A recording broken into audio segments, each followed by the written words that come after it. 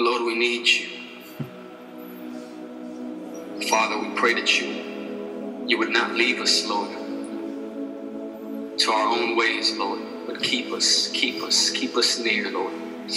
Keep us near you, Lord. Keep us near to your heart, Lord. Keep us in that place of first love. May we never graduate from the simplicity of the invitation to union with you, Lord. And I pray that we would never deviate from the road, the same road that you took, the same road that you're inviting us on, Lord, that narrow road. And I pray that we wouldn't just find the narrow road, but that we would find, by your grace, the narrow road within the narrow road. That place where the only thing we can see is your beautiful face, Lord. That place where we so identify with you as you identified with us, Lord, my God, that we can truly come into that bridal union, Lord, that place of oneness. Lord, protect us and preserve us by the cross.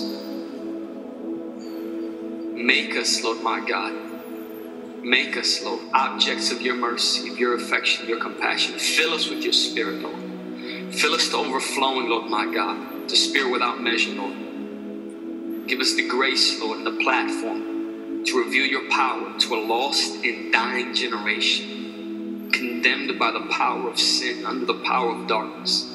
Fill our hearts with the same love that you filled your son's heart with when he walked the earth, and so many men and women that have walked this earth, Lord, through the years. Fill our hearts, Lord, with the same love, the same compassion. Possess us with your spirit.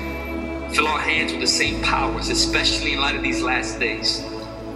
And do every single listener, even listening right now, God, I pray, place a dissatisfaction with living below the means of what is available in and through the atonement of Jesus Christ and the release of his spirit upon the earth. Even right now, I pray, Lord, my God, that you would break the power of sin, disease, depression, self-consciousness, whatever it is, Lord, my God, that even any listener right now might be bound to, Lord, my God, and do so, even according to your scriptures, that as they turn to you, Lord, let the veils be removed.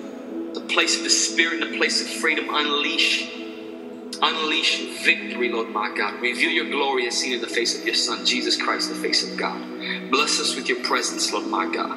Fill us with your glory. Release us into a world to demonstrate the power and the love and the truth of the gospel and point to your return. In Jesus' name.